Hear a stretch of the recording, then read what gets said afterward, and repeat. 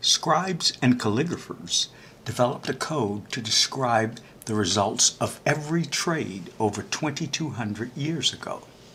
The code uses a vertical line and a color-coded rectangle to record what was called a nashkahabi, footprints in time, or as they're known today, candlestick charts. Ancient Chinese developed the popular Yin Yang symbol by observing the cycles of the sun with a pole about 8 feet long at a right angle to the ground and recording the positions of the shadows. They found the length of the year is around 365.25 days and divided the year's cycles into 24 segments, including the 4 seasons.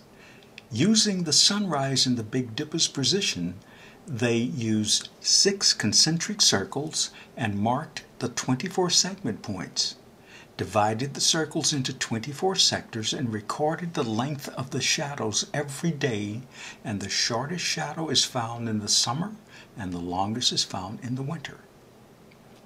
And after connecting each line and dimming the yang part and the summer and the yang part for the winter, the symbol Yin Yang is revealed. The oldest candlesticks date back to the Han Dynasty over 2,200 years ago. The size, color, and wicks reveal clues of the strength, tenor, indecision, direction, and outlook for those that can understand the code.